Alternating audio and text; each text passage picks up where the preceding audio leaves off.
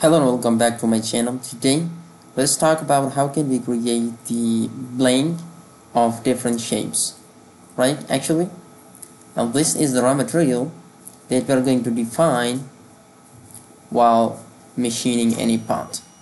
So let's go, and when I click on the double click on the workpiece, so this is the workpiece that I just defined. But when you go for the blank, we have the blank option: geometry, offset from path, boundary block, bounding cylinder, part outline, part convex hull, and IPW and process workpiece. So when you click on the geometry, then you need to define if you have made any geometry, so that will become your stock. When you click on offset from path, so then if suppose I add 0.1 mm of material, so 1 mm 0.1 mm of material will be added to the stock.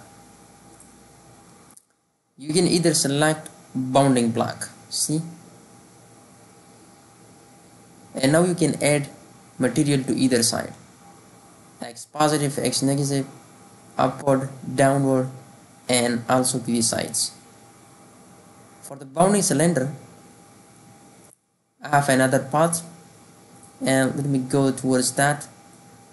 When I click on the workpiece, now this is the bounding cylinder,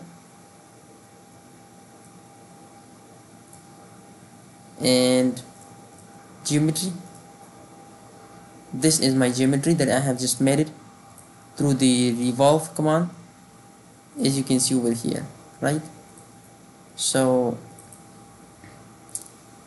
if you didn't make it, so then you can go for the bounding cylinder, specify the vector, and you can create any cylinder by your own, right? Then you can go for this one, and then I'll click for the bounding cylinder, specify the vector. Let me just cancel this for now, and if you look at here, I just defined the blank. Click on here, and this is bounding cylinder and positive z-axis. You can take offset and the diameter. This is 1 mm of the radius offset, right? And as you can see over here, you can tack materials to the stock, to the top of it. If you don't want, keep it 0, and I'll hit OK, and I'll hit OK. Now the next option in blank is to define the part outline.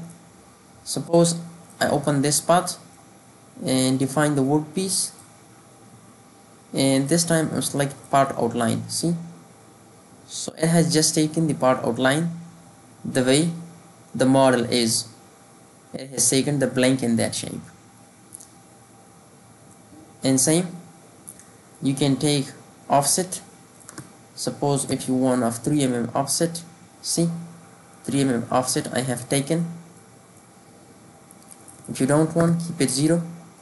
You can take materials to the top of it, like 4 mm, the bottom of it, and many more. 0 and 0. Okay. Okay. See? And the next option in the specifying the blank is the part convex hull. When I click on this, so as you can see over here, it has not taken the part outline, but it has just added additional stock for me for this convex region, like as you can see over here. And in the same way you can take offsets. In IPW, if you have some workpiece for the finishing operation, so that material you can define as your blank. Okay, because if you define the first operation, and for the next operation if you want to go, that must be the finishing operation. So it was all the options of the blank. So thanks for watching.